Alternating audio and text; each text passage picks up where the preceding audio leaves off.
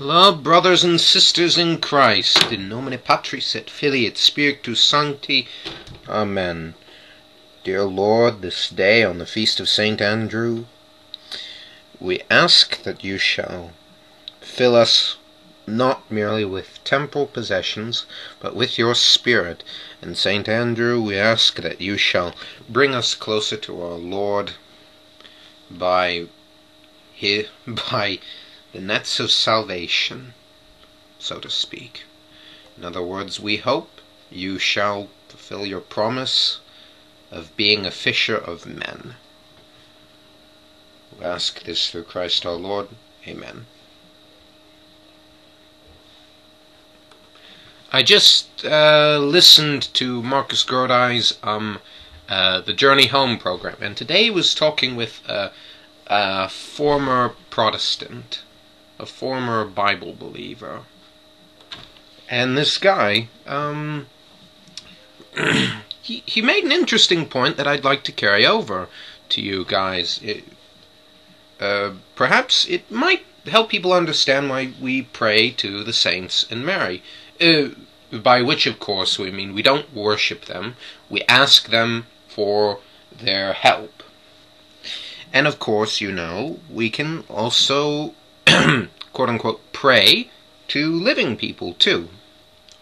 We can ask them for their help, we can ask them to pray to God for us, and we can also ask them to pray for the saints to us.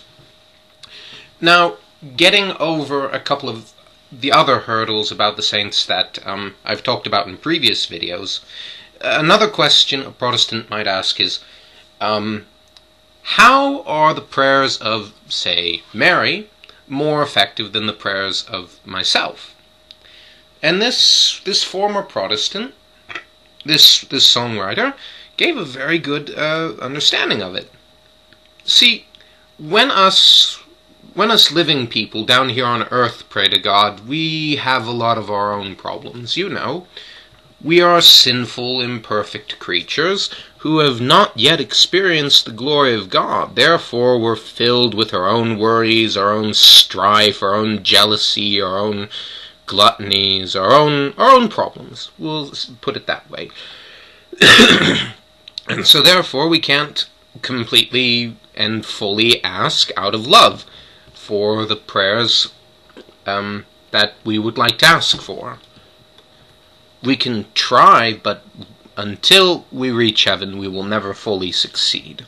The saints, on the other hand, and most especially Mary, since they have been glorified in God, since they are closer to God and more like Him than they have ever been, since they no longer have to worry about the strife of sin and temptation, since they are in pure love, and like pure love, their prayers are nothing but pure love. In other words, their prayers are more powerful because they are more pure than our own. Ours are mixed in with our own problems. But the prayers of the saints are nothing but focused on the will of God. They're nothing but focused on the intention, the true intention of the prayer. And I say Mary especially because she was the first, she was the only one not to fall into original sin, even, because the Lord saved her from that even. And her intentions are so pure and so powerful that she will effectively ask for Christ's help far more effectively than anyone else, because her life is completely about Jesus. And while all of us should want our lives to be about Jesus, and while all of us strive to have our lives be about Jesus, none of us, not one, can fulfill it so well as Mary did, because we all have problems with sin and temptation. She never did, though, because God saved her from that from even before conception. But you see, that is a very good reason to pray to the saints, because even the lowest saint in heaven is closer to God than even the most holy person down here. Another way to look at it is that, well, we offer up ourselves to God, right? We give what little we have, but the difference is between presenting it from our dirty, sinful hands that have not yet been glorified in Christ, and presenting our meager offerings on the golden platter that is the glorified, holy body of Christ that is victorious and in heaven. It's presenting our prayers to God by ourselves versus by the saints is the difference between offering something from muddy hands and offering something on a golden platter.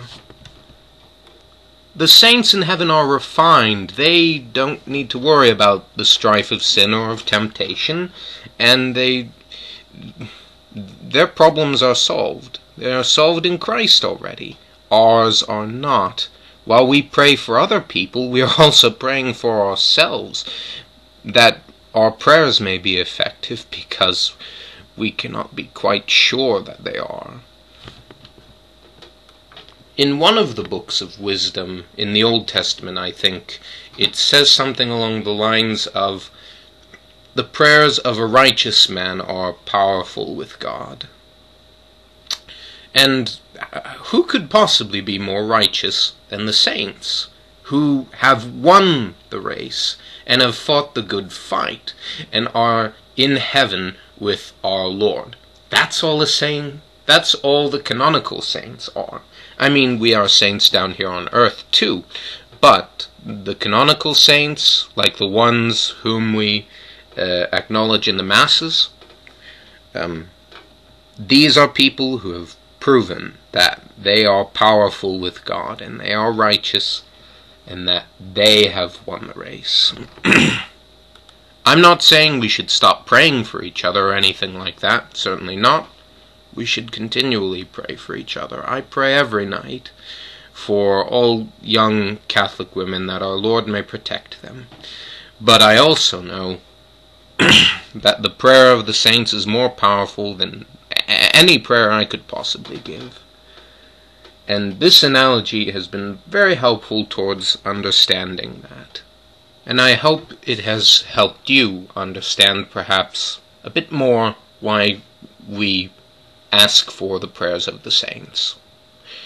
Genghis Khan 44 out. God bless you, and may the smiles of the martyrs greet you, should you make it to heaven this day. Happy Advent.